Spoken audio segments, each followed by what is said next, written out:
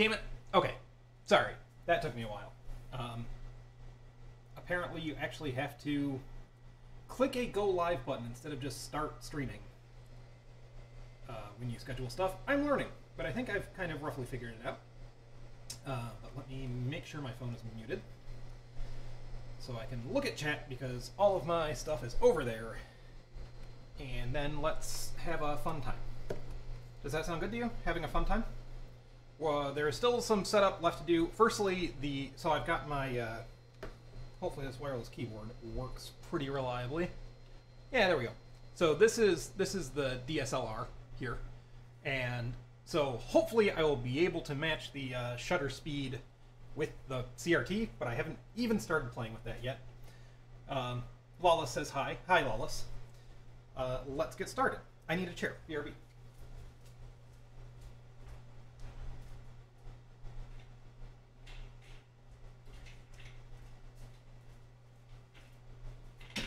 So, casual stream, but I'm still on, a bit of a timetable. We have a dinner time scheduled, and that's cool. Okay, so this is going to be weird because I have to look at a monitor that's halfway across the room to try and see if the screen is flickering. The cool thing is, it's in the middle of a macOS 8 install, and macOS 8, crazily enough, supports sleeping. So, the computer has been sleeping in the middle of an install this whole time. So that looks not bad. Let me adjust some stuff really quick, and then we will finish this macOS 8 install, which is retail, don't you know? Let's see. We could stand to tighten up on that bad boy. You know what kind of computer this is. I don't need to frame anything but the screen.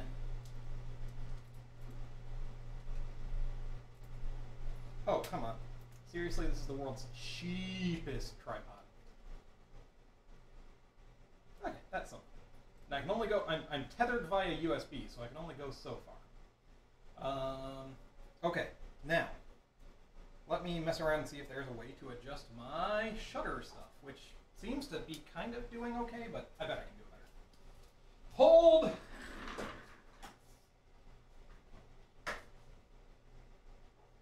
It's going well, Daniel Rodriguez. That is how it's going.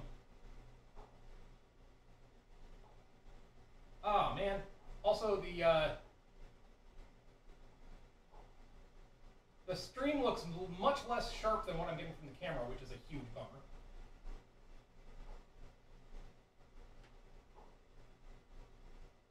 Yeah, excellent low-res stream. Great. Well, it's either that or have the thing drop constantly, so... Anyway, once messing with the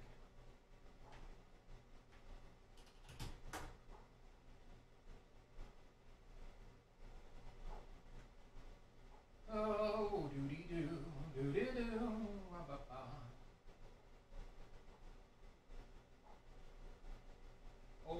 Okay.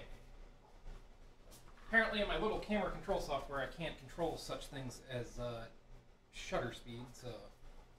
Time to mess around on the camera, huh?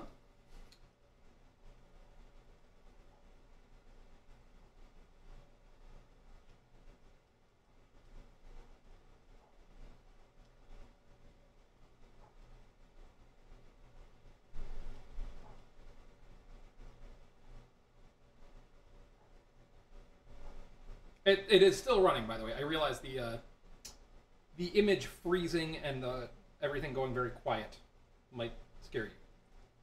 Don't let it. Everything's fine. It's just that I'm in the menus.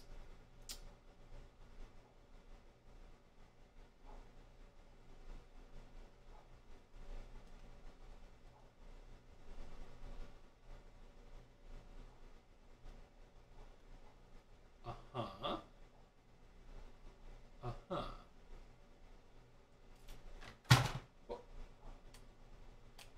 Because that's for adjusting aperture value. And...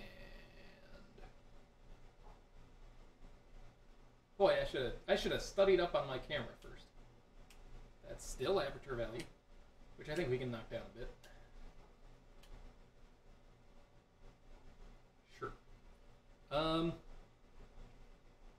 that'll just maybe have to do. Let me do some manual adjusting so that the screen is maybe a touch more sharp. Ooh, that looked very, very in focus for a second. I'm also focusing this camera from across the room, so that's fun. And if I try and autofocus it, it's focusing on a shiny CRT that is emitting light. It's not going to do a great job.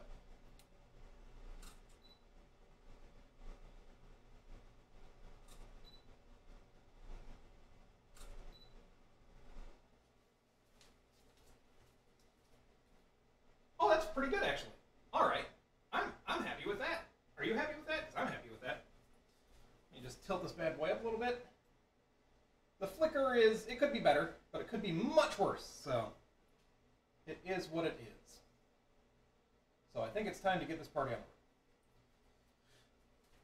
on. All right, so finishing installing macOS 8 is what we're all about right now. And making sure this works. Hi! Yay! Sweet. Let's adjust this a little bit too, huh? Maybe? A touch? Yeah, this is supposed to be the me cam. Sick. So, and a bit of, you may have seen this in the background of my videos, but this is literally what I'm using right now for this install. This is a box copy of macOS 8. It cost me $50. It was a really, really stupid purchase decision. But it's kind of cool. Because, I mean, it was literally $50 for a box that's in pretty decent condition, a handful of paper, and... oh, there's a couple, like, disk utilities floppies in here. Sealed. Probably never opened them. I realize this is not about BeOS. You came here for BeOS.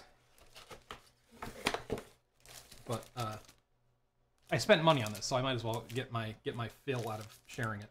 Yeah, Discools floppies. Never used. And the disc, of course, is in there, so you can't see that right now. But we're installing off a retail disc, which is infinitely funny to me. And there's the sleeve, which I did not break the seal on, so not that special. Anyway, we're as far as installing QuickDraw 3D, so let's do that. And let me pay attention to chat. Right, Danielle's from Daniel's from Chile. Cheers to you. Cheers reminds me that it's a Friday, and I forgot to get beer, which is just a shame. Just a shame. Trey Dempsey says, "Hey, nerds." Hey, Trey Dempsey. Hello. Cliff Cheney says, "Hey." Trey Dempsey says, "Flicker City." I know. I'll try and fix this up for a future time. Also, the flicker, I know, is not helping the stream quality because the pixels are changing constantly. So, sorry.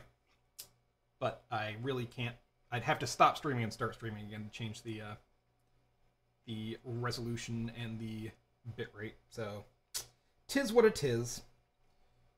Cliff Cheney says, "Looks fine." Dave Wall says, "What kind of camera is that, I wonder?" Canon DSLR? And it is. It is a T2i. Running Magic Lantern too, but I have been unimpressed with Magic Lantern. I think it's more interesting if you actually are a photographer. I was hoping it would be fun as a computer nerd person. Oh, OpenDoc. We're doing OpenDoc now. I thought it would be more interesting as a computer person for some reason. But it's all about doing camera things that I don't particularly care about. Trey Dempsey says, "Back in the day, macOS 8 cost me many hours to download at 28.8. Yeah, those were the days. Ooh, I'm going to have to stop turning off my phone. I've gotten very used to doing that. But that is no longer the way, because that's where I got my chat now. Like I'm a professional YouTuber and shit. Yeah, for some reason that makes me remember...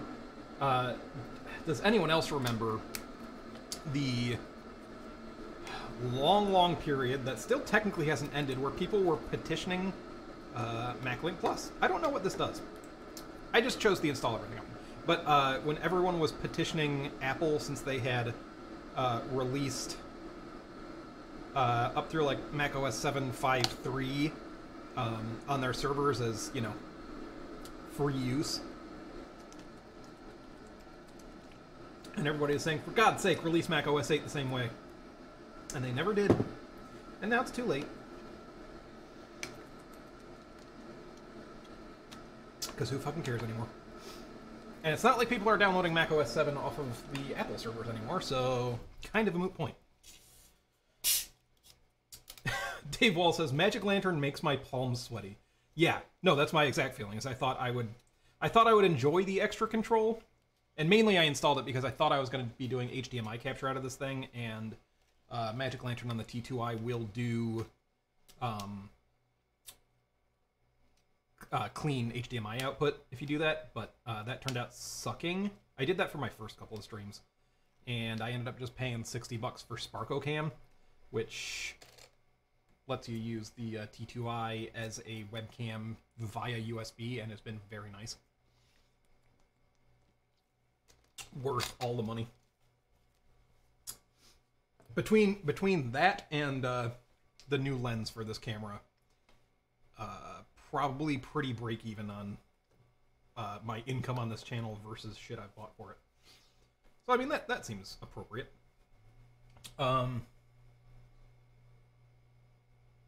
Dave Wall says, touching the firmware, but I guess this is what this channel is all about. Yeah, but also not being good at it. So, there's that. And Trey says, 761 and later have licensing issues if I recall. Yeah, like my brain only goes up to 753, I think just because those are the ones that are available. And Location Manager, for those of you playing along at home. I also don't know what this does.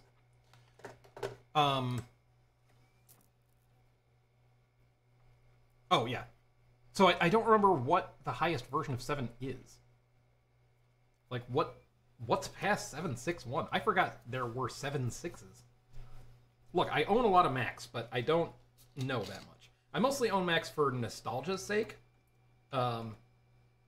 Firstly, I always wanted PowerMac 5000 series because, I don't know, I feel like we had these in school somewhere, almost surely.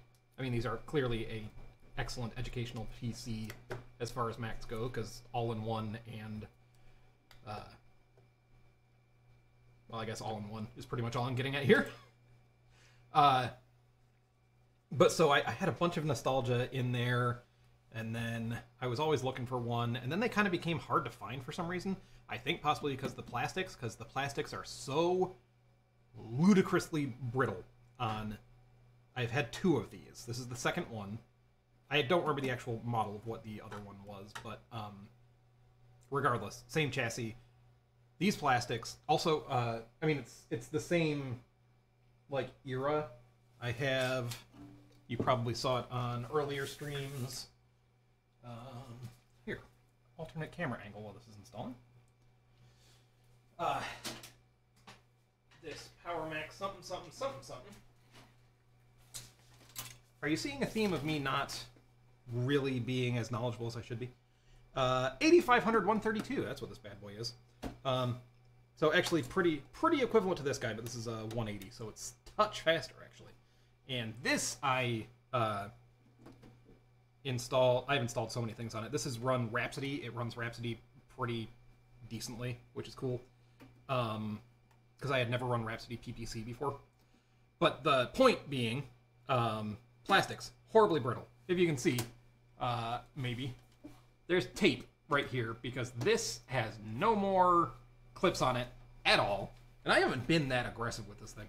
And there's also no power button, because, like, that broke literally just from pressing it. So, yeah, I dare not ever... I pretty much destroyed the other one I had trying to take the shell off. And so I'm never opening this thing. And even to, like, slide the logic board out, not doing it, because there are clips on that on the cover for the logic board, and it's horrific. Actually, I already broke one of them, and I was trying to be very careful. And sadly, the other one I curbed, I think because it was falling apart, if my memory serves correctly. Not like I didn't have to, it's just I was transporting a pile of things, including my big-ass pile of computers, from Queens back to Michigan. And I was like, this can stay. Which was kind of dumb. But now I have another one. But the other one was fun because when I moved to New York in the first place, I had curbed a bunch of my computers that I had kind of been collecting, which I didn't have a huge collection, but at the time I had a... What did I have? I had a HP Visualized J5600. That was sweet. That made a great home server for a long time.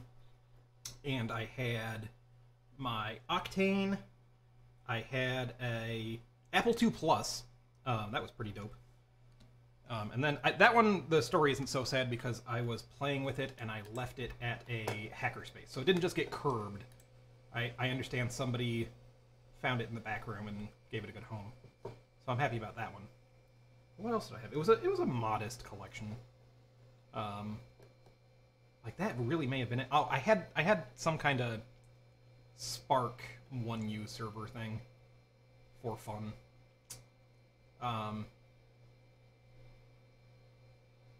But yeah, curbed all that stuff when I moved to New York. So like, when I moved to New York, it was to do music stuff. So I didn't really have computer stuff. I was in small apartments. That wasn't really a thing, and I wasn't focused on it. By the way, apparently we're installing fonts? No, text-to-speech. Yay. And anyway, so this whole thing is about the story about my first 5000 series chassis machine, which I got from the much lauded, much spoken about, apparently we're installing Apple remote access stuff. Cool. New Jersey Hall, which we can have a longer conversation about sometime. So that came in the New Jersey Hall, and I was very excited about it. But backing up again, wasn't collecting computers, was doing the band stuff, and then just got a wild hair to get a like a Quadra 600-ish. Let's see which ones are it, because I had again, this goes back nostalgia stuff, whatnot. When I was a teenager, I had a 638 CD, which is kind of a pizza box situation. They're like the thick boy pizza box, and that was the first Mac I ever had. So I got a wild hair up my butt that I was like, I would really like another one of those, and I got one off of eBay, and that was like the first computer I collected in a couple of years, and something ended up happening to that, but I ended up taking the logic board from that and putting it in my 5000 series chassis, because the 5000 that was in there wasn't very good. It may not have even worked, I can't remember. And then once I put that logic board in there, because it's just a same connector and everything, it was a badass machine. So that's the whole story, boiled down about the previous one. I think we're done with the macOS 8 install, which would be pretty sweet.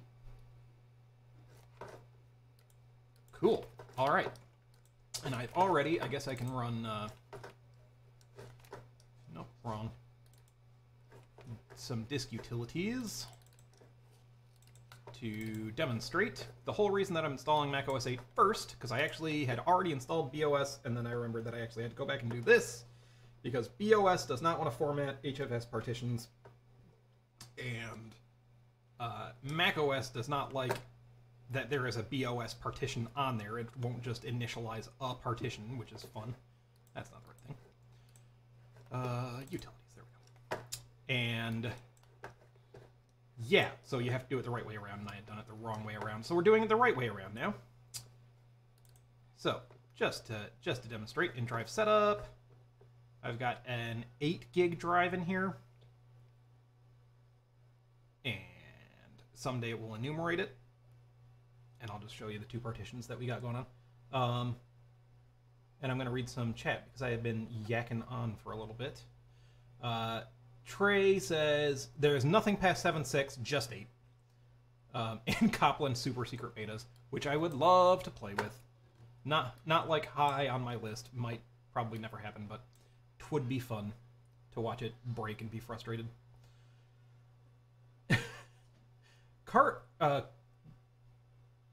Cracker Jackful says, good old days, slow and nice. That's darn right. Cliff Cheney said, "Just noticed the sweatshirt." Yeah, I should have pointed that out. I have that on purpose. We'll get back to that for the people who haven't noticed. I guess, yeah, here's the custom setup. Is I have this disk macOS, Untitled 2. They're both HFS right now, but the idea is I'm going to take Untitled 2, reformat it with BFS in a second here, and call it a day. Cancel, cancel, cancel, cancel, cancel. Don't break anything. Let's eject everything and reboot, I suppose.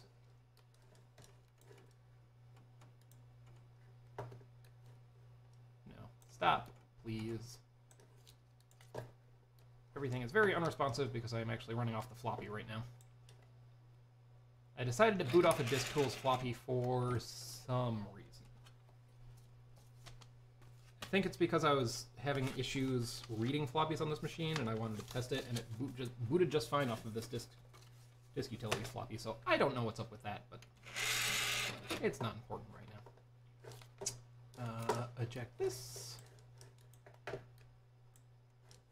Oh, that's the boot thingy. So I guess we just restart. I'm very good with computers. Oh, Trey says, is this a Molar Mac? No, no, no, no, no. No, no, God, no. Jesus Christ, God, no. Those cost, like, a life.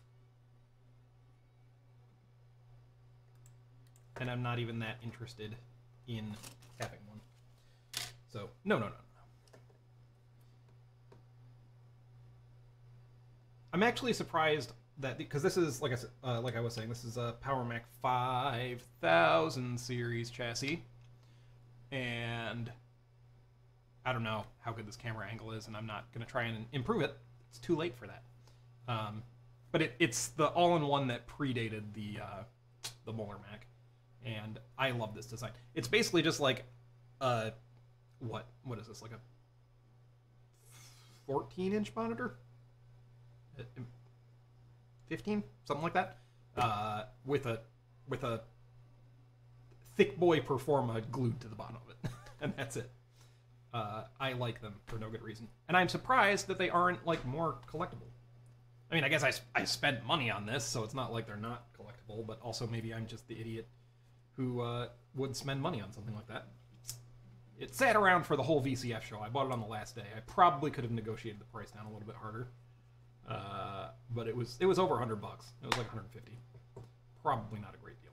But I really wanted another 150. And VCF is one of those things where, like, you know, it's a treat yourself situation. And I didn't see much else that was calling out to me this year, so I got this bad boy. And the fun thing is, speaking of buying it, oh, if you want to watch macOS 8 boot up, here we go. One second. That's enough of my face for the moment. There we go. I don't know how good that's looking, but you're getting what you're getting. Wow, I go off on tangents, forget where I was. But yeah, computer, cool. It's great. This was a treat myself. Oh, the buying it. So the guy, when I was talking to the guy about the price, he was like, yeah, well, you know, the thing is, it also includes, you know, it's got the video capture card in there, which is pretty cool. I don't know that I'd ever use it for anything, but my 638 CD had that back in the day, and I used to play video games through it that way, which was great. Anyway, and he says, and it's also got an Ethernet card in there, and I was like, well, an Ethernet card is compelling. And I took it home and I popped it open, and I am fairly certain the Ethernet card that's in there is not a Mac-compatible Ethernet card. It's a PCI Ethernet card. One of the neat things about this, actually, I think, is that this is... It must be like one of the last 5000 series, because it's a PCI 5000 series, which I didn't even realize was a thing. So there's a PCI Ethernet card in there. It's got one of the DEC, you know, chips on it, and as far as I can tell, there are no drivers for it for macOS. It's not branded by any. Oh, we have to do this first time setup. My name is Poop. My company or organization is Poop Co. Anyway, Sure, it's whatever time you want it to be, baby. Let us say Detroit. That's where I'm at. Detroit. No simplified here. Anyway, yes, Poop's computer. That's what I would like. No password, please. So anyway, I'm curious to see if that works under BeOS. I feel like it probably will. And yeah, like I said, it's not branded with any of the brands that made PCI Mac Ethernet cards. Though I was surprised because I've seen things that look like they use that chipset that are I can't remember the brands right now. I downloaded some drivers and I tried them and they didn't do anything. But anyway, we'll see if that works in BeOS because BeOS supports so many things. And also I'm going to install the developer tools because that is super fun. I mean, if you're a developer and an old computer person. Their IDE, the BeOS IDE, kind of sucks. Oh, come on, I don't want to put in a password. My password is also poop. Go ahead. Yeah, great BeOS video with Mac OS 8 for the first however long it's been of it. We're almost done here. Good. Okay, quit, please. All right, so here comes the cool part. I feel like I was in the middle of saying something, but whatever. That is my way. This is what you get with live streams. Let's read some chat and get the BeOS 5.0 Professional Edition that is a legit backup copy and definitely not downloaded from WinWorld PC. Which, I mean, just what an amazing site. Anything you can imagine, it's on WinWorld. Yeah, let me read a touch chat, and then I want to talk about booters and stuff, because macOS booters are weird. Ooh, there's a good amount of activity. Probably because it's Friday. Here, reading the cell phone. Oh yeah, so I'm picking up at Cliff Cheney saying, just noticed the sweatshirt. So, firstly, I hope Francois has a chance to come on. But yeah, this was one of the things I bought off of freeware. I highly recommend this. Firstly, because, I mean, the Haiku project could use some cash. Come on, they're broke. Nobody cares about Haiku. I mean, I care very much about Haiku. But that's beside the point. But this, I mean, they've got such a good logo. Makes a great shirt. And I believe Francois was saying, I think he does Haiku development.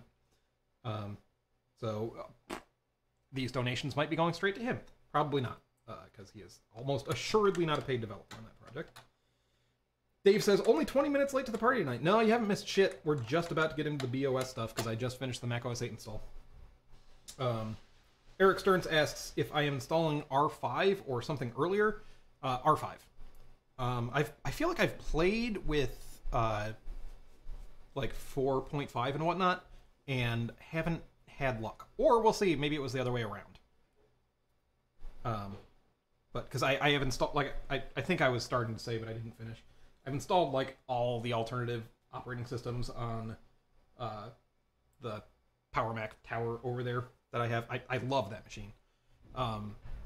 And that includes BeOS, and it was a beautiful, smooth experience. So this is not my first ride. But I don't know how compatibility with this machine will be. Trey said hi to David. David Cunningham says, sorry, Jacob says, you're just missing a small inflatable pool.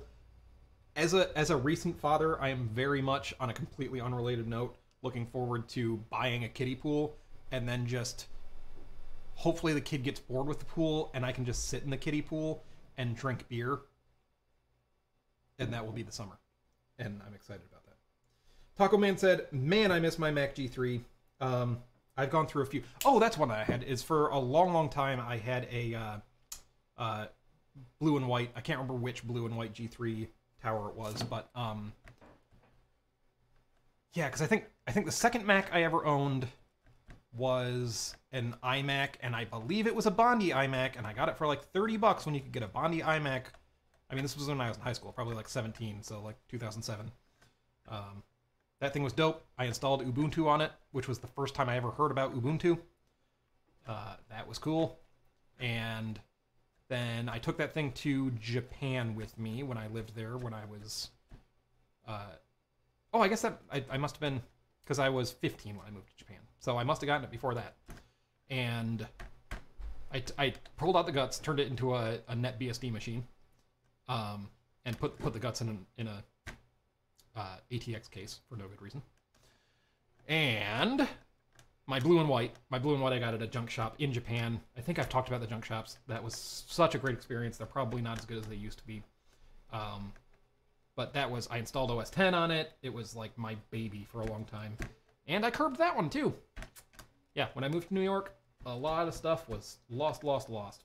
And now my buddy Brian, when I was living in New York last, got one, and he had it, and I believe he, said I could have it, and I had it for a while, and then he took it back, and so I don't know if that's one that I regret, because I don't actually remember if he was saying he would give it to me. But he has several other nice, G4s and stuff. So I would love a G3 someday, but G3s and G4s, PowerMacs are getting stupid. Anyway, let's dive into this, or I could talk all day. And we'll get to some more chats in a second. I know I'm behind on them, but y'all gotta slow down. I'm getting too popular. There's more than 7 people watching my video at a time, and that's just crazy. So, back to here. Nope, I have my things backwards. Oh no, it's just very slow at updating. Let me take a quick look, just because now that we have a nice color screen, let me see if I have to adjust aperture or brightness or whatever. Because I can't tell. Oh no, that looks pretty good. I'm just looking at my reference monitor from a really oblique angle, so it looks terrible from over there, but cool. So for those who have not booted alternative operating systems on a 68K or early PPC, old world PPC Mac before, it's a hoot, and I want to talk about it because you'll see I open this. Firstly, it just shows up as BeOS tools because that's the session that's on here that can be read by either a Windows machine or a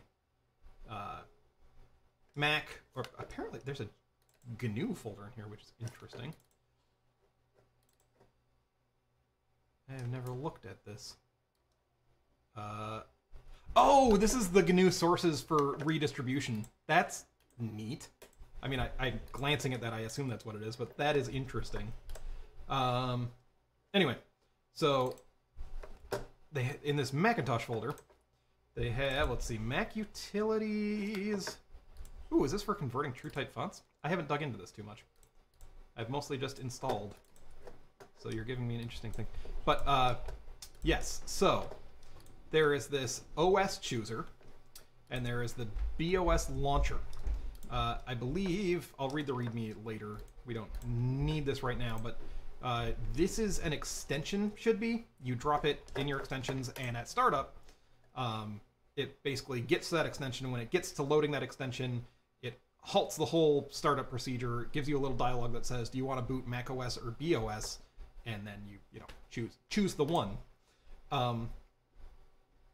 BeOS launcher just launches BeOS. So we'll start with this, but it makes me, as this comes up, want to talk about these kinds of Mac booters in general because I don't get them. Here's the thing, is there's that cool B logo. I do enjoy that. So you find very, very little do you ever find natively bootable Mac software. And I don't get it because I always assumed it was because the Mac, boot procedure and specs for that kind of stuff was, not well documented or not well standardized. It's well documented and perfectly well standardized. I don't get it. There is Emile, if anybody's familiar with the Emile project. If you're not, you should go check it out. It's E-M-I-L-E? Early Macintosh Image Loader. But it's really cool, because it uses that standard for booting that Macs frickin' have, and uses it for making bootable floppies, so you could, any multi-boot compatible operating systems like Linux or whatnot, you can boot directly off of a floppy. But it's so weird to me in light of that basically, like Linux, like if you want to boot Debian or any other PPC or 68K Linux distro, you use the same kind of booter thing that, since classic Mac OS is a completely unprotected operating system where everything runs at the same privilege level, and so any program can just hijack the machine. That is what they use, and I always assumed it was because it was non-trivial to boot media on a Mac, and it's actually very trivial. I have a project, just a little tiny project on my GitHub that's just a floppy image that is bootable and starts playing around with stuff. It's very simple. It doesn't do shit, but I just wanted to play with it, and it's super easy, and it would work on any Mac with a floppy drive, and I just don't get it. I just don't understand. Anyway, this is BeOS. So if you've never seen BeOS before, firstly, just look at, can you see, you're not using my hand. You don't, maybe I'll move around some windows in a second, but the smoothness, it is palpable. It is obvious. Coming out of Mac OS 8 into just the BeOS installer, it feels like a freaking whole different machine. I don't know how Mac OS is that bad. I just don't get it. And this is so much more of a capable operating system. Anyway, we'll do more of that here, but look, it's a license agreement. And we're going to agree to it.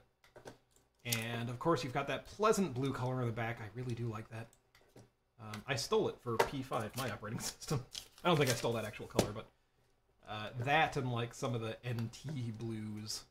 I love them. So, yeah. Oh, dragging around windows, right. Okay, so that's a little more chunky, but it's mostly just because of VSync. And it's not synced to VSync, but look at that. Look at how pretty that is. It's amazing. It's so smooth. The only problem I'm having is because this is a dirty ball mouse, and it's not on a pad. But, yeah. Anyway, so I was talking earlier about or yesterday, I think, on stream. I was talking about the BeOS installer and how interesting it is, because it is... So I think I installed Haiku before I ever installed BeOS. No, that's not true.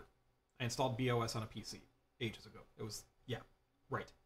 One of the first alternative operating systems I ever messed with, because it was very easy to do. Anyway, that's beside the point. So I think I kind of, I didn't know if this installer was the same for all BeOS type things, and it is. It's just like a dialogue, and then it just copies files, and then it's done. And it's just why would an operating system installer need to be more complicated than that? Anyway, so that's our macOS partition. We do not want to install over that. I guess the little booter applications are probably mostly because if you want to be dual booting macOS and some alternative operating system, I would imagine macOS probably doesn't like existing on the same system boot-wise with another operating system, but whatever. Let's install Japanese. Hell yeah. And of course, like I said, I'm going to... Stupid ball mouse. I'm going to install the development tools. GNU source code, because why not? And media, yeah. And I'm also going to do setup partitions. I don't know if it will format that partition automatically for me, but I am going to format it anyway. So this guy, here's all my crazy partitions that are mostly hidden by macOS because they don't want you to know about them. And we've got this HFS partition called Untitled 2. And I will go to setup, setup, initialize, Untitled 2, B file system. And I'm going to call it BeOS, I guess. BeOS. Yes, destroy that data, baby. Kill it. Murder it. Do I want to mount it? I don't think so.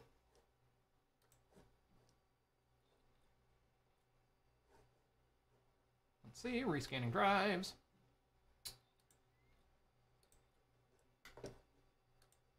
Cool, there we go. Let's do it. Yeah, it would initialize the disk anyway, so install as is, I suppose. Have you noticed that I'm paranoid? Alright. Well, this is doing stuff because mostly it's just going to copy files for a while now. Let me read some more chat. And you can look at this beautiful install dialog.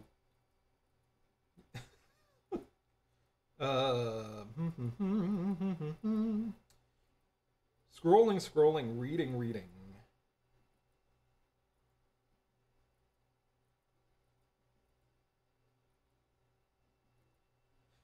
Trey said, that Twiggy Lisa was enticing at VCF, but oh my, the price. That's a lot for a shelf queen. Oh, if I bought a Lisa, it wouldn't be a shelf queen. There's the first thing. Not that I am assuming you're thinking that I would buy that, because of course no. But yeah, that was cool to see anyway. But yeah, they wanted 16 grand for it? Which I feel like is probably like not a crazy going price, but why would you try and sell that at a show like that? Do rich people show up to VCF? I don't think so. Dave said, yay, Tulip Ethernet. I don't know what that means. I don't know if you have already expanded below, but is that my Ethernet card? I don't know. Trey said, I was yelling Tulip at my screen too. Okay, you guys are going to have to tell me what the hell this means. Unless you already did. Trevor Anderson says, just sold my Mac clone Daystar Genesis MP Quad 604. Quad 604? I didn't know that Daystar made a Quad 604. That's badass. I don't go that deep. I don't go that hard. I'm kind of surface on a lot of stuff. Which ran BeOS. That reminds me. Let me just dive into another freaking story. I had from the New Jersey Mac Hall, I had a power computing. I am forgetting the model number now, but it was a pizza box, you know, like a PC style pizza box. And I want to say it was like a 604 120 or something. And so it was a pretty decent machine, and it would have been a badass BeOS machine, because I think that's the perfect thing to use a Mac clone for, would be BeOS, because then you've got just like, it's not even, the only thing Apple about it is the, you know, the spec and the ROM, and otherwise you've got a non-PC, PowerPC machine running a non-Apple operating system. That's just like, it's not even a Unix workstation. It's just the coolest combination of things that I can even imagine, which is why I even like installing BeOS on, you know, this right here. Still, I might keep this as just like my BeOS machine. But yeah, I always thought that would be a cool setup, and I never did it. And then I actually sold that machine, embarrassingly, mostly just because prices for those were really going up, and I got a pretty good deal out of it. But you know, regrets. Would be cool to still have. But Santiago says, I'm late. I'll probably be streaming for like another half hour. I would stream as long as I could, if I could. But we have a scheduled dinner time. So you're not really late. We're just installing BeOS now. Dave said supposedly an RTL 8139 card will work on OS 8.6. Is that the chipset I have? I don't know. Is that what Tulip is? I don't know. I was thinking about upgrading to 8.6 anyway, so. Freedom says nice, probably on the RTL chipset things. Coding Projects and Stuff says neat about something I said hours ago. Dave said stroboscope of death. I know, Dave. I'm using the DSLR specifically because I was gonna adjust the shutter speed, but then I didn't have time to do that before I look. Just don't worry about it. It's as good as I can do right now. And Dave says, macOS ROM only knows how to load system. The toolkit doesn't understand how to load anything else. That is a lie. I think we need to talk about this because you know more about most things than I do, but literally, it doesn't need to know anything. Like there are sections in the HFS like boot block that describe things such as like the system, you know, that where to load the system image from and whatnot. But you don't have to use that mechanism. There is, like, firstly, it basically works like an IBM PC for the most part, and unless you specifically use the, like, boot, whatchamacallit, the only word I can think of is thunk. That is not the word. The trap for that's provided in the ROM for boot up purposes, which will handle loading the system cabinet and everything. You can just run boot sector code, and the trap for like reading sectors off the floppy is totally standardized across the toolbox for all Macs. So it can load from a system cabinet, and you trick it, but you don't have to. Now it's about, maybe it's about compatibility. Maybe there are things about compatibility across various different Macs that exist, but I'm not aware of anything like that. Emil works just fine. Cliff Cheney says Flickr does seem to be gone now. Yeah, it's I think it's the streaming software trying to compensate for it. Vaihapu says, I like the Windows decorations on BeOS. Also, my cat is very interested in your mouse cursor. Glad I could entertain your cat for a minute. And yes, the window decorations are super cool. Oh, you know what? Firstly, well, okay, couple things. Oh no! Japanese fonts are corrupted! Well, ignore. That is not an important system file. I'll show some window tab stuff later because they're fun. And I learned some things that I didn't even know you could do with them. But it's an interesting approach. I don't know if it's the most ergonomic thing ever, but it's, yeah. Uh-oh. Bin CI appears to be corrupted. May not work correctly after it's installed. Well, I think I'm just going to hit ignore all because I'm not going to have time to burn a fresh CD. So we're just going to hope that most of those things that are corrupted are not things that are important to booting the system. Anyway, yeah, Windows decorations on BeOS. Neat. Not necessarily ergonomic in my experience, but neat. Trey said, I was fascinated by the BeOS dual CPU machines. I'm fascinated by the Hobbit machines. Now, those are something that you cannot ever find. I don't know that a single one even exists anymore, but that's my holy grail. That I'm not even looking for, so I don't know why I would call it a holy grail. Just a very cool thing on my list. Oh, Dave says, to change window themes, Control-Alt-Shift, and the B menu enables the hidden window decor menu entry. Putting that in the back pocket, right, that's a thing I want to see. I want to see dumb BeOS tricks because, you know, mostly I've powered up BeOS and or Haiku and poked around with them for a minute and then gone off and done other things. Because as cool as I think they are, I just don't have time to spend that much time with them. So, there you go. Trey Dempsey says, refresh rate must be closer to the camera. There's a lot less flicker now. Again, I think it's just literally the streaming software compensating in some weird way. Because my phone does similar things, and it looks very similar when it tries to match the flickering. Eric Stern says, BFS was a strong feature at the time it was released. I understand that it is really cool, and as from a systems perspective, I really need to read whatever that the technical book on. It's like ostensibly for doing file systems, like if you want to learn how to implement a file system, but it is based around basically a case study of BFS, and apparently it's an awesome technical read. Really got to read that someday. But yeah, basically a database on disk. Dave Wall says, yeah, looks way better. Oh, Trey says, Tulip is the code name of the DEC Ethernet chip. So is there like really only one DEC Ethernet chipset? Because that's what, like on internet pictures, I haven't been able to clearly see, chip codes on the cards that I was looking at. So, and Dave says, Tulip is DEC 266XX Ethernet. Okay, well then maybe at some point I'll have to get macOS 8.6 on here and see if it works. Because I think it was running macOS 9 or something stupid. I don't know which 9, but I think it was running macOS 9 when it was given to me, and I said, no, no, no. So maybe it did work at that time. Jacob says, to be or not to be? Oh, to be. That is certainly it.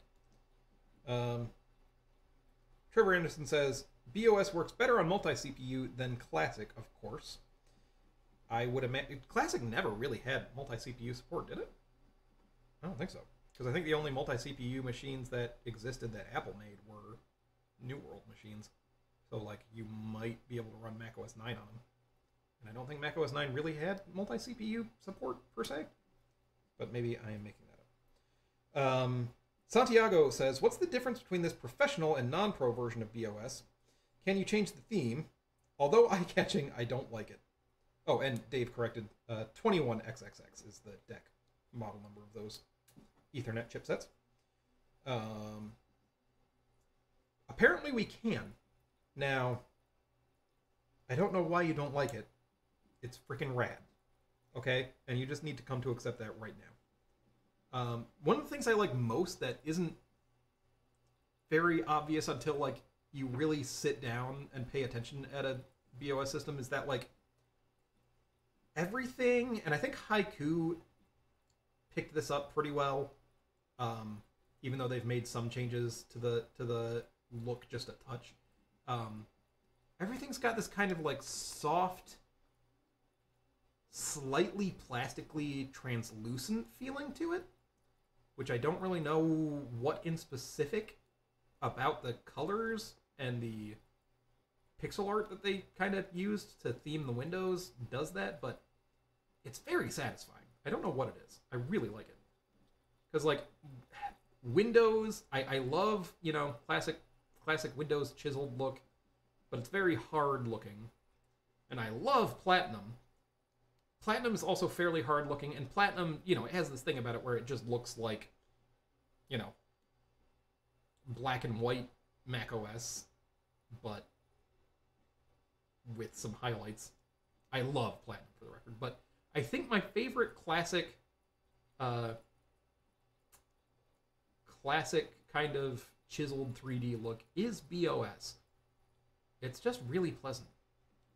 It's maybe it's just that everything, like all of the highlights and lowlights are a little lower contrast, and maybe that's all that does it, but I like it. I really do. Trey says, didn't Classic Mac multi-CPU support come from Radius? You tell me. I would love to hear stories about that. I have no idea. Oh, and I never got back to that question, Santiago, about what's the difference between the professional and non-pro versions of BeOS. Fuck if I know, dude. I assume it's just, like, maybe some of the stuff that comes with it, or possibly CPU limits. I could not tell you. I chose Pro because it sounds better, but I know very little about BeOS. The deepest I am with BeOS is that when I was writing a multi-platform thing and testing out to see if how portable it was across various systems, I made a wrapper to build it on Haiku, and so I had to learn about the basics of you know, writing a Haiku app. And that's about as deep as I've gotten. And I tried to look at Haiku source way back in the day when I was not as good at reading source as I am now as an adult man. But I didn't understand a lick of it because I was a young child. So anyway, yes. People tell me about the pro aspects of BeOS Pro versus personal, and tell me about Classic Mac multi-CPU support, because I want to know, and then immediately forget. Oh, Trevor said, yeah, the OS didn't, but there are extensions you can use to get code to run on the other CPUs. It's a workaround, so basically like some Photoshop plugins could utilize the CPUs for faster rendering. Oh, that actually makes a lot of sense that individual applications could use it, because, like, the operating system doesn't give a shit. You have full control of the machine if you really want to, you know, mess with stuff. So if you just wanted to look at the manual and enable the second core and dispatch some code to it, That would totally make sense. Huh. I wonder if like I bet old Pro Tools does that. There's another thing as a hack musician, getting like a really old Pro Tools system going, I think would be dope. Now, I hate Pro Tools, not like on a like because they're a bad company or anything. I have no idea how Avid is as a company. It's not that kind of thing. Just like as an experience, it's like every commercial studio uses Pro Tools, and yet in my experience, like it's a terrible user experience. I don't get it. I love Cubase. I love Logic. Logic is awesome. But yeah, like having a really early Logic system or a really early Cubase system, but I will give Pro Tools owns the market because Pro Tools was, you know, like the best, the earliest, as far as multi-track audio recording on a computer goes. But I feel like, you know, most people either threw away. There's a lot of custom hardware for those, you know, like new bus cards and stuff, because of course the computer for the most part is way too slow, so it needs everything that you can do to help it like DMA shit straight from the ADCs like directly onto the hard drives, because otherwise there is no way it's going to be fast enough. And so most studios like hold on to that shit forever. Musicians and recording studios and stuff hold on to their equipment for a million years. They never let stuff go. Because, like, you might need it someday, and it's such custom stuff. Like, sometimes you need to pull out the old machine to get, you know, old tracks off of stuff for later use and things like that. So they're really just not on the market, and when they are, they're crazy expensive. But I would really love to get, like, a 90s digital DAW thing going on for no good reason. Trade MC said 9500 MP, or am I misremembering? Oh, the radius stuff. Yeah, I don't know. Trevor says the Daystar Genesis MP was the first multi-CPU Mac. So, I guess, yeah, Trey agrees. So, oh, Coding Projects and stuff says Reaper and Fruity Loops. I did play a lot with Fruity Loops back in the day, but Fruity Loops is, I am sorry to say, I feel like maybe you must be a youngin', because Fruity Loops is like early 2000s stuff. It is not. We're talking like early 90s, late 80s, when DAWs were like just starting to become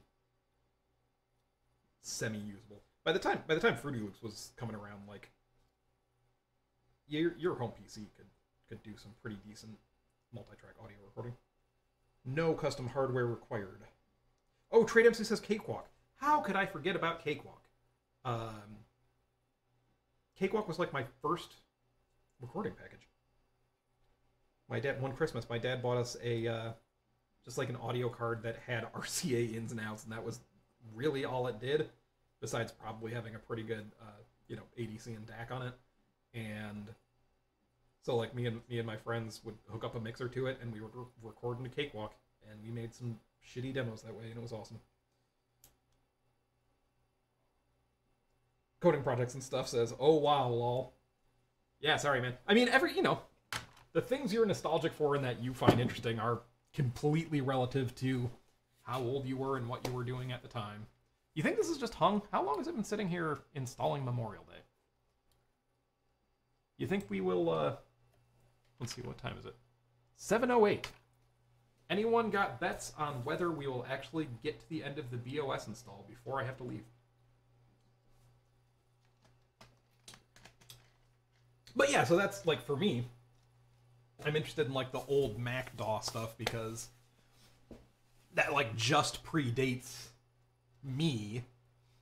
Oh, no, it's still going. All right. And, so, like, the idea of, it seemed like computers could just barely do multimedia stuff when I was, you know, a kid and a teenager. So the idea that like there were DAWs around like 10 years before that is crazy to me, and I want to play with them. I put a MIDI sequencing application of some sort. I don't think it was Cubase. I do need to get Cubase installed on there. But on my LC? I don't think it's an LC2. I think it's just an LC. And it's so... I mean, the LC is super slow. That's the problem. Like, just drawing the windows, it is painful. And that was fun. But this is definitely extra shit, so ignore it. Come on, you can do it. You can do it! But a real DAW with multi-track audio recording, that's the dream.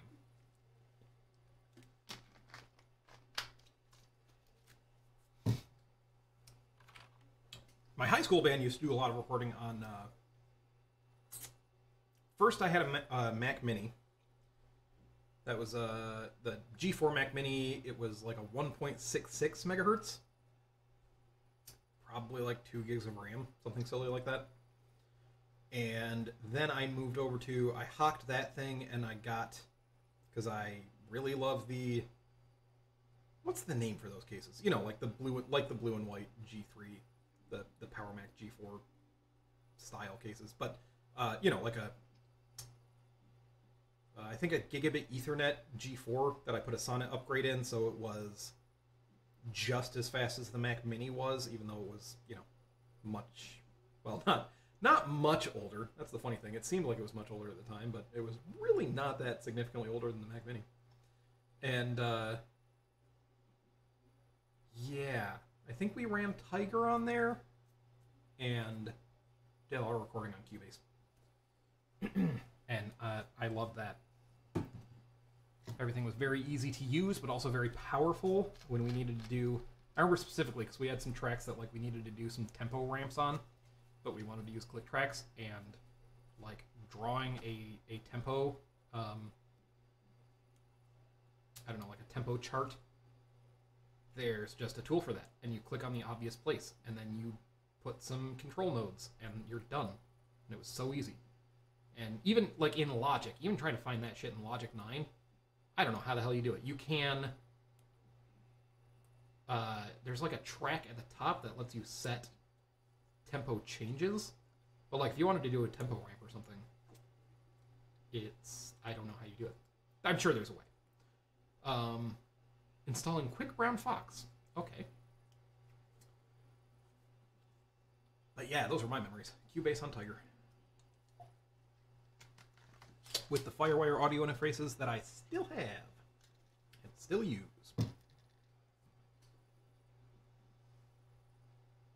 Trevor says, Cakewalk and Finale. Yes, sir. Trey says, I need to set up a new recording setup. Been wanting to try it on Linux. Just got a 7-string headless. Okay, now that's pretty metal. Be more from the late 80s. I respect a headless guitar. I think they are uglier than sin. I don't know how I can reconcile those two things. I think they're a really neat idea. I think they're the worst looking guitars ever. But that's just my opinion. You enjoy your 7-string. I actually have a 7-string Ibanez that I managed to pick up at Guitar Center ages ago for $300, which I thought was a pretty decent deal. It was used. But pretty decent deal for a 7-string. It's in great condition. It has nice hot pickups. The thing is, it's a great guitar. Even for like playing like clean jazzy stuff, it sounds nice. But at some point, like I had to steal a saddle from it, so it's only a 6-string. And I need to put that saddle back on and fix that guitar up and restring it. I have been woefully behind on doing music stuff. I'm not a big metalhead either. It was just the I mean, I don't dislike metal. There's plenty of metal I enjoy. But not enough to like, you know, that I make metal for fun. So having a 7-string was more just about the gimmick of it. Jacob said, smack it a few times. Might help. Percussive maintenance, says Trevor. Dave says, BeOS has some fun audio processing software. Yeah, I would imagine. That's on the list of things I'd love to play with. Right, and he says, and being able to patch devices and media plugins together with the included software is pretty cool. Right, because basically, like, under the hood, it has... Well, I mean, like, all modern operating systems, that's how their audio subsystems work, is having, you know, multiple logical streams. Oh, it's done. Okay. Finally.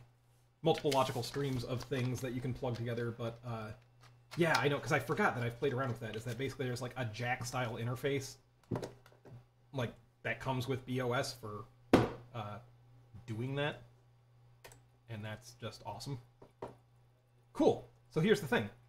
It's gonna... I don't think it'll boot into the new BeOS install, but I could be wrong. No. It's gonna boot into macOS. And then I either need to use the BeOS launcher again, or...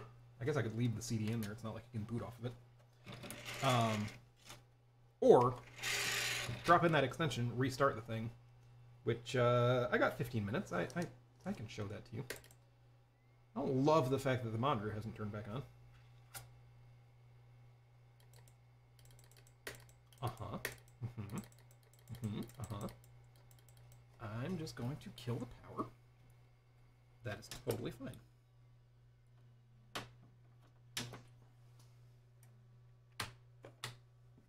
You saw nothing. But yeah, gotta play around with that. Probably won't have time now, but... Trade MC says, the headless is a joy to hold, especially in classical position. It's a Strandberg copy, so it has a lower leg cutout. Yeah, I kind of assumed it would be. I can see that working. I can see them being very ergonomic. This is just me being a crotchety old man. iHeartMac says, I remember some articles talking about how well optimized BeOS was and raving about the file system of all things. Yeah, the file system is neat. To gloss over it, because I only am vaguely aware of the structure of the file system, but the cool thing about the file system is that, and I mean, like, at this point, like, NTFS, as far as I know, is kind of structured similarly, but the idea is that, I should pause and say, for the real nerds out there, of course, there was supposed to be, oh, I'm forgetting now, but the file system that was supposed to be NTFS, that they didn't have time to incorporate, was supposed to be a real-ass database file system. Anyway, so BeOS is a database file system where basically, like, files just happen to be binary records in the database. And of course they, you know, obfuscate that fact in the user interface and the, you know, access to the files and whatnot, so that it just looks pretty normal. But that means that you can, you know, everything is indexable, searchable, can have arbitrary metadata on it, super flexible. You know, because it's structured. I think it's structured in that. File systems and databases obviously are very similar for very obvious reasons. Because, I mean, a database is really just like a file system that's optimized for arbitrary data storage and access and querying. But they are both largely based around various kinds of trees, and BeOS uses a B-star tree structure that is similar to how most databases store things and make things searchable. So, interesting, fun stuff. Anyway, let's make sure I remember this properly. I'm going to take the OS chooser. I believe this is an extension. The icon sure is weird for it being an extension, but I'm not going to worry about it too much. Drop that shit in the system folder. Yes, I would like to put it in the extensions folder. Cool. Now I'm going to reboot. And yeah, speaking of the responsiveness and whatnot, like, macOS doesn't seem unresponsive right now. This is a pretty decent macOS 8 machine. But, you know, still uses the dotted window outlines and whatnot. In BeOS, you can drag a whole window and it will just redraw as you go, and it's totally smooth. And even like, for some reason, the mouse doesn't feel unresponsive right now, but then you get into BeOS and it feels like butter. Like, it's weird. I don't know if it will come across on screen, but it's almost surreal how freaking smooth it is. And it's a way more capable operating system to kick it all off, or to top it all off. It's just fascinating. Anyway, I'm rebooting so that extension will pop up and we can use it to boot, because I'd like to show you that. WinFS, Trey says. That's it. Yeah, no, it was definitely WinFS that I was thinking of. And it was supposed to be very BeOS-y, where it was like a database file system. And everything was supposed to be able... Yeah, here we go. There you go. Here we go. Start macOS, start BeOS. There you go. But yeah, it was supposed to be similar, and they've talked about introducing it for 1,000,000 years. Oh, and maybe it's... I might have gotten that wrong too. Maybe there's some confusion because... Actually, I don't think it was supposed to be for NT. I think it was supposed to be a Longhorn thing. That might be what's up. B, what's up? I might be wrong about that too, but it occurs to me that might be the story. That WinFS was supposed to be a big Longhorn upgrade. That never came, much like a lot of the stuff that was promised in Longhorn. I remember being so excited for Longhorn. My cousin worked for Microsoft for a while, and mildly jealous of that because he... Ah, dang it! Dang it! Dang it! You idiot! Damn it! This will just restart the machine, right? I had the CD in the drive. Forgot to take that out. So it preferentially boots off the CD before the hard drive, the BeOS bootloader thing. So, anyway. Not accessing the hard drive. Don't worry about it. Here goes the power. Whoops. And then we're going to be able to see 5 minutes of BeOS on the BeOS stream. Yeah, Dave says, yep, Longhorn Beta WinFS. That's why I was confused. Or that's why I confused you.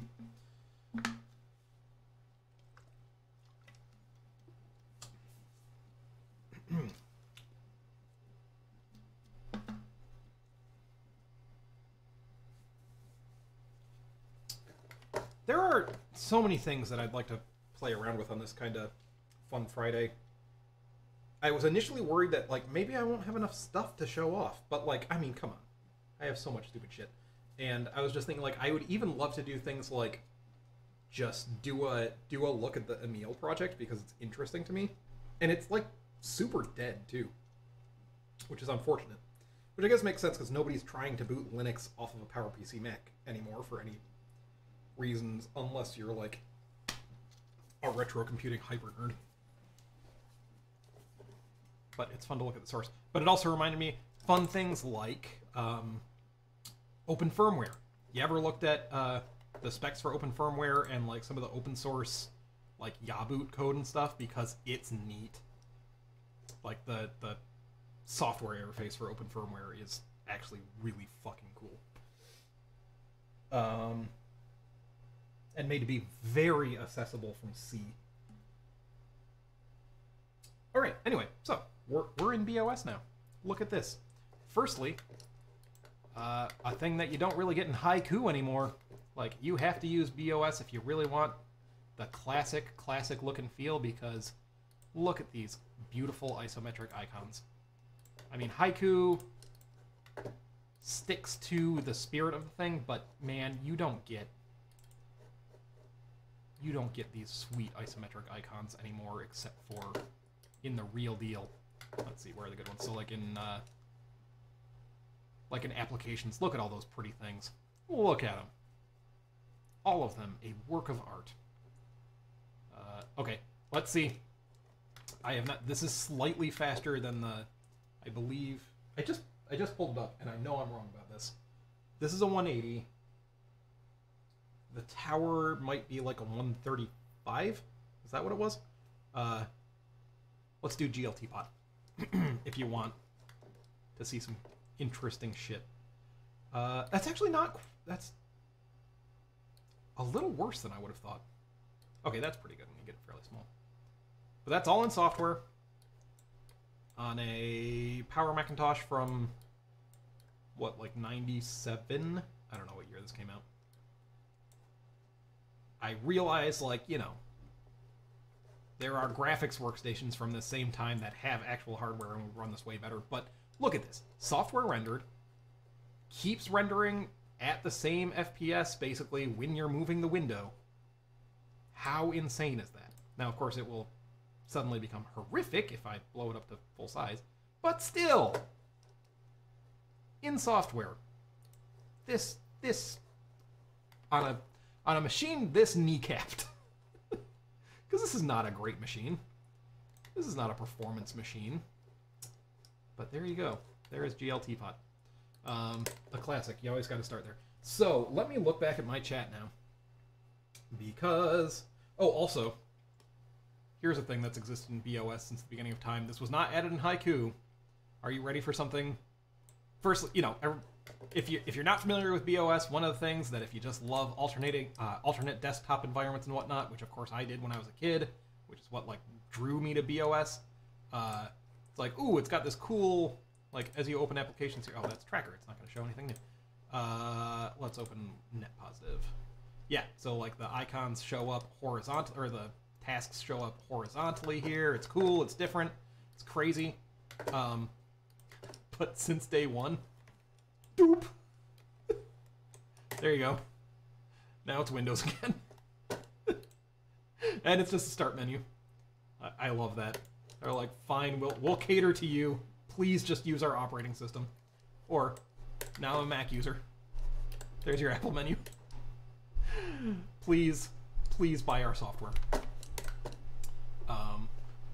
Okay, so anyway, I was going to look at chat. I was going to read Dave's guide on the... Yes, Control-Alt-Shift-B menu. That's exactly what I was going for, Dave. Control-Alt-Shift-B menu. Very excited for this. Where is it supposed to be? Let's try it again. Control-Alt-Shift-B menu. Wait. Does anything change? No? Yes? Yes, no? Is it not the right version? Am I doing something wrong? One second. Reading the original one. To change window themes, Control-Alt-Shift and the B menu enables the hidden window decor menu entry. You think my version just doesn't have it? Let's try the right side. Control-Alt-Shift. Is it in preferences or something? Oh, this mouse sucks so much ass. Am I missing it? Am I just missing it? Dave just says, supposed to be there. Dave. Let's try Apple Control-Shift. Let's try Apple Option Shift.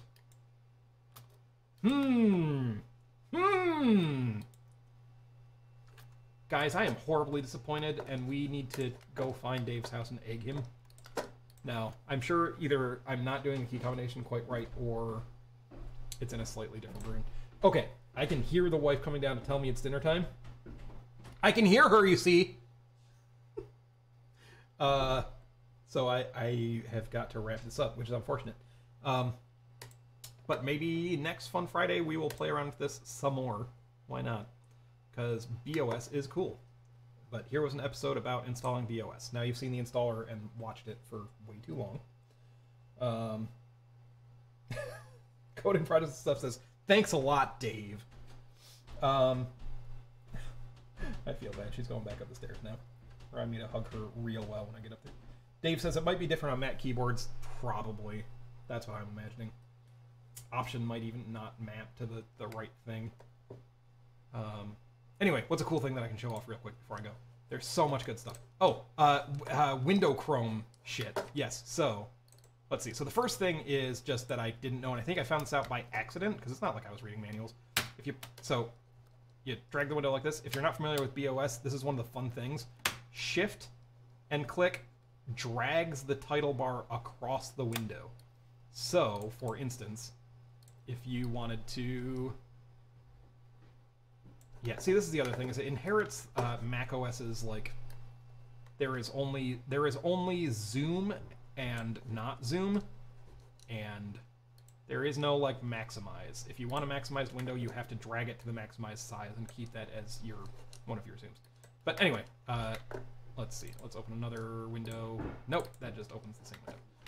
And I put the tab over here, and so you can kind of do tabbed shit in your OS. But the thing that blew my mind was it Action Retro playing around and showing me this? Or I saw it somewhere.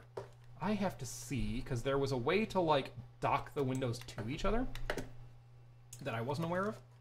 But yeah, anyway, so you could, like, yay, easily navigable. Pretty neat. But what was the thing? Does anybody say? Dave says, supposed to be there from 4.0 onwards. Oh shit.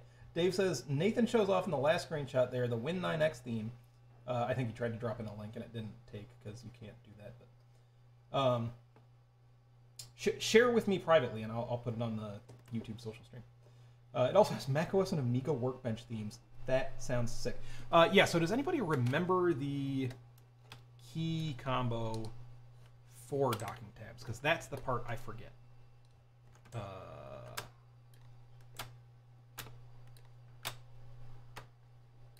Which, again, might be different on a Mac keyboard. Meta? No. Alt? No. Alt meta? Let's look it up. Drag the tabs next to each other. I don't think it's that straightforward. Yeah. Like, it doesn't just do that. There was a key combo. 1 second. Oh, Dave says, Toasty Text GUI Gallery. I mean, I've been, obviously, on that website so many times. Who hasn't? And somehow I've never seen that.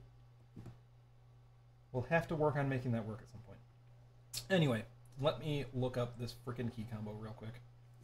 Here, let's switch cameras to help relax the eyes. Okay. BeOS dock tabs. Excuse me, key combo. Okay, so they've got the shortcuts and key combinations in Haiku coming up as the first thing, which should be unsurprising. But I would imagine that they would try to have kept those pretty close to the originals. Workspaces, sure. Oh, okay. Holding... Really? I swear that's what I just tried. Holding Option while dragging a window near another window's tab or border will stack or tile them.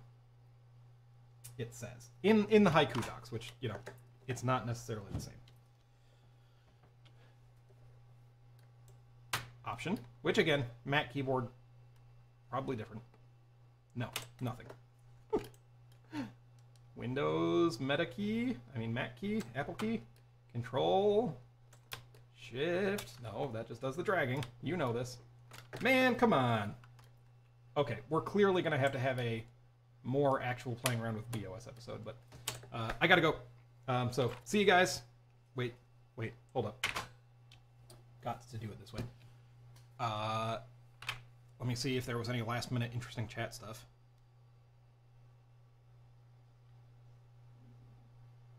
Warearm says, I think it was the meta key. Drag the title on top of the other one. Should change the color of the other title bar to the active color. I'm metaing the shit out of this thing, man. We're just going to have to read the actual BeOS doc. Okay, so, yes. See ya. Love ya. Bye-bye.